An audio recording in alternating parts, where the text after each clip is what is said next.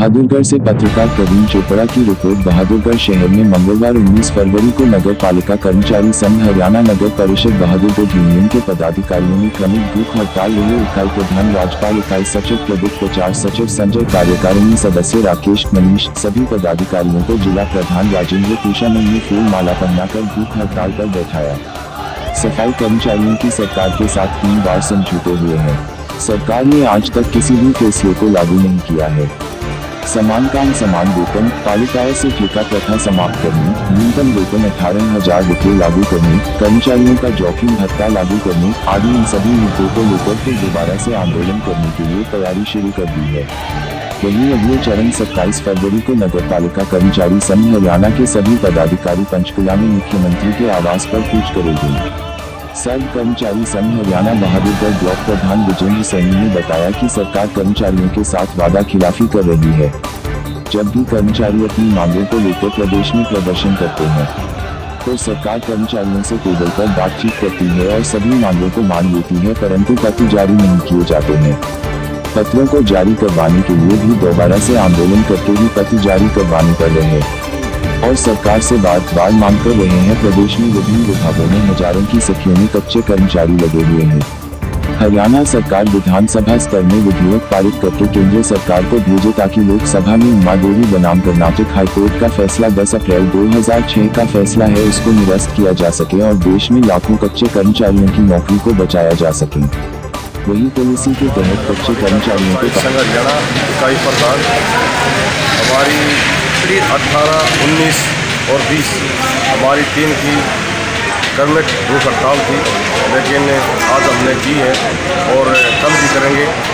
और 27 तारीख को पंचकुला चंडीगढ़ मुख्यमंत्री के आवास पर कूच करेंगे। जितने भी हरियाणा के पदाधिकारी हैं, स्टेट के भी और नगर निगम, नगर परिषद और नगर पालिका सभी पद वहाँ पर पहुँचेंगे चंडीगढ़। और हमारे जो ठेके कर्मचारी हैं, लेकिन इन 94 कर्मचारियों को आज घर नौकरी से हाथ धोना पड़ा है, लेकिन यहाँ पर कोई सुनने वाला नहीं है। हम सब के पास अपनी मांग लेकर पहुँच चुके हैं, जा चुके हैं, किसी ने ऐसा आश्वासन नहीं दिया। एमएलए साहब के भी पास गए थे, एमएलए साहब ने यह आश्वासन दिया है कि ठेकेदार से बात करो। हम एमएलए साहब से ये पूछना चाहते हैं कि ठेकेदार जिस टाइम 2014 में इलेक्शन होया, क्या ठेकेदार ने वोट दी थी? वोट तो कर्मचारी ने दी थी ना। लेकिन आने वाले 2019 में जब इलेक्शन होगा तो हमारा भी यही जवाब होगा, जब हमारे बीच में आगे वोट मांगेगा कि हमारे को वोट दो, हम भी यही जवाब देंगे कि आप वोट आपको ठेकेदार देगा, हम नहीं देगा। लेकिन हम यहाँ के जो नगर परिषद के अधिकारी भी और चेयरमैन साहब जो नरेश कौशिक विधायक है, एमएलए जी, उससे भी और सरकार से भी रिक्वेस्ट करते हैं, अपील करते हैं कि जो 94 कर्मचारी इनको बाहर निकाला गया ड्यूटी से, इनको वापस काम पर ले और ठेकेदार को जो एक्स्ट्रा कर्मचारी चाहिए अपने भर्ती कर सकता है। लेकिन अगर ये कर्मचारी को काम पर नहीं लिया गया तो हम स्टेट कमेटी से आश्वासन देके आगे की रणनीति के लिए तैयार होंगे।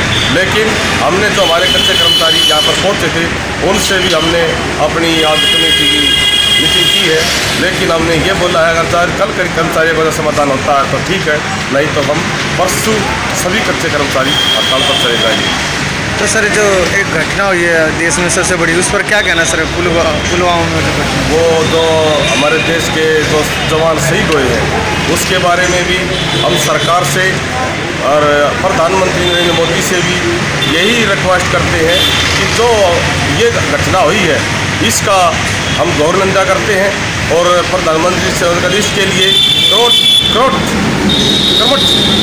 इसका निर्णय लें।